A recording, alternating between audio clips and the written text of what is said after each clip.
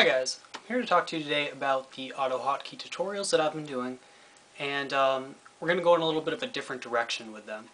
So I've been making them and uploading them to YouTube, but so is someone else. So this is the ahkTuts channel, spelled ahkTuts, and he's been making videos too, a lot of videos about AutoHotkey.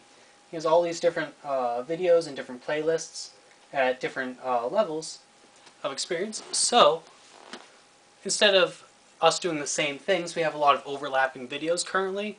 He has a few videos about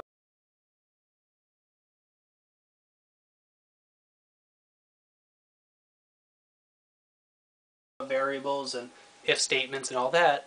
Instead of us doing the same things and making the same videos which doesn't get anything accomplished, we're going to go a different way. So I've talked to the owner of the channel. He's an active member on the AutoHotkey forum, goes by the name of RaptorX there.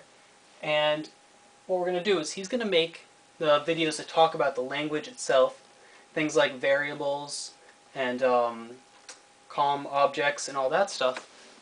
And then I'm going to do examples that go along with those tutorials that he does. So if he does something about hotkeys, I might do something about how to use hotkeys in games, or how to use hotkeys to make browsing the web easier, or something like that that goes along with his tutorials. And so you can watch one, get the ideas like how loop parse works, and then you can see a video that's a more practical application of that.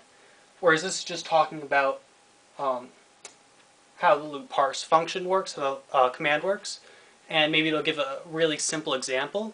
But then I might go and say, this is how you'd parse a log for a program, maybe a common program or something like that.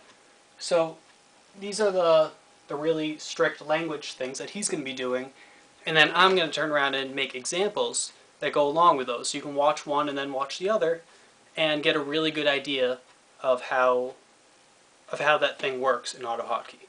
So that's it for this, and I hope he makes some more videos soon, and I'm definitely going to make some more soon, and we're going to keep this going, and you're going to have a lot of great resources to use when you're learning AutoHotkey. Thanks. See you next time.